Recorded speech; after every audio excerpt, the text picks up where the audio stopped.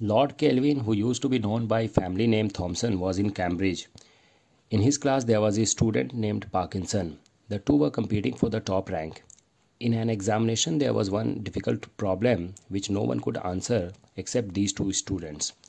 Their solution was exactly same. The similarity of their solution struck the examiner. He suspected malpractice. So he called Parkinson for interview.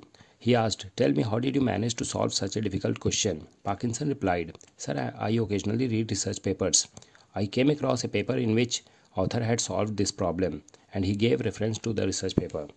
The examiner was impressed because he also had taken the problem from that research paper itself. He praised Parkinson for going beyond the syllabus and reading research papers.